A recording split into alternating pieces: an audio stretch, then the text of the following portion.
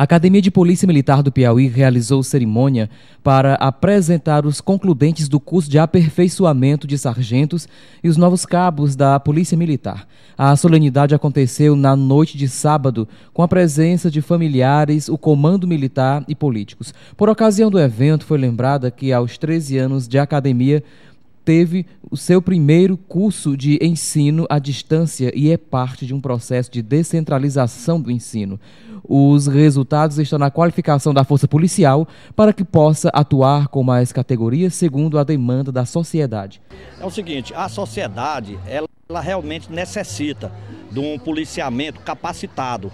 É por isso que a Academia de Polícia, ela sendo a pioneira aqui no Brasil, que é a Academia de Polícia do Piauí, fazendo esse tipo de promoção, formando os novos na Academia de Polícia, porque eles eram formados no Cefap, para que a sociedade fique mais tranquila. É para isso que a Polícia Militar está formando os novos cabos e entregando à sociedade. E os novos sargentos também, que estão sendo aperfeiçoados. Do curso de formação de cabos se formaram 47 policiais. E do curso de aperfeiçoamento de sargento, formou-se 43 dos 48 policiais inscritos.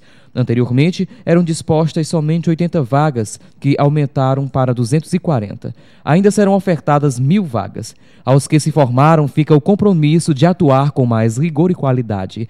Compromisso assumido pelo aluno que tirou o primeiro lugar geral na turma de formação de cabos.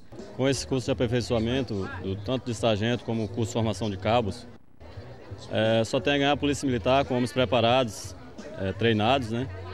E a própria que cada dia que passa, o policial militar vem se preparando mais para ter o cidadão como cliente, atender bem como cliente e sempre procurar dar o melhor serviço policial militar para ele.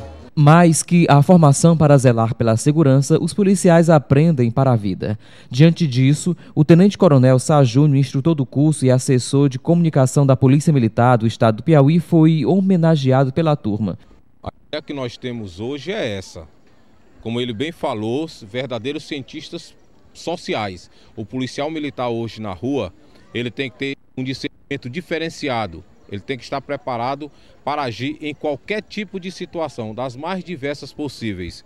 Parnaíba só tem a ganhar com essa turma que foi formada, com a preocupação que o Comando Geral da Polícia Militar tem hoje, com a qualificação, com a capacitação dos seus quadros, dos seus homens e das suas mulheres. Então isso é o reflexo de um planejamento que já vem a longo prazo em relação ao ensino na Polícia Militar. Ao fim foram descerradas as placas de formatura, onde encerra uma fase e inicia outra, a de exercitar as novas competências com profissionalismo pelo bem da sociedade.